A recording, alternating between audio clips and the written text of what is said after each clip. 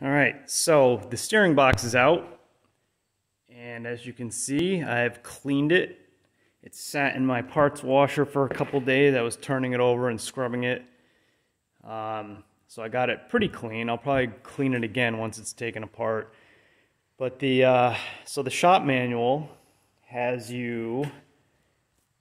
that's the lash adjuster there. So what you want to do is you loosen up the set screw, and then you put a screwdriver in there, and you back off. It's just to back off on this a couple turns, I guess, to take some of the tension off. And then you've got the worm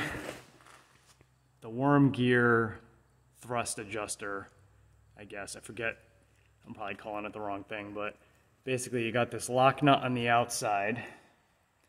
And what I did to loosen that is I just put a screwdriver on it and hit it with a hammer, tapped on it, didn't wail on it, kind of loosen that up. They tell you to loosen it up. And then again, I took the screwdriver again, a bigger one this time, and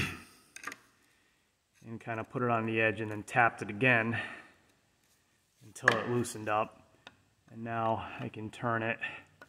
So they want you to back off that a little bit, take the tension off, and then basically you take those cover bolts off. I think you're supposed to take this off first. So you take those bolts off to get the steering mast out. And I think that's why you loosen these, so you take some tension off of the shaft that's in there. And then you take these off. This, I think it's different for different trucks, but the steering mast is pressed into here. So you loosen these, pull this whole unit out, and then you take the cover off, and then you're able to pull out the pinion that's in there, or the the shaft that's in there. And I got a rebuild kit.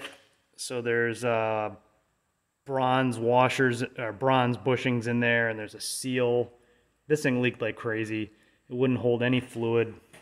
Basically, you put gear oil in it, I guess. And within a few days, it would all be all over my frame. I'm pretty sure it's all leaking out of here. Hopefully there's no crack in it. I'm going to check for that. It could be leaking out of here. It comes with all new gaskets and seals and everything. So more to come. I'll get more video when it's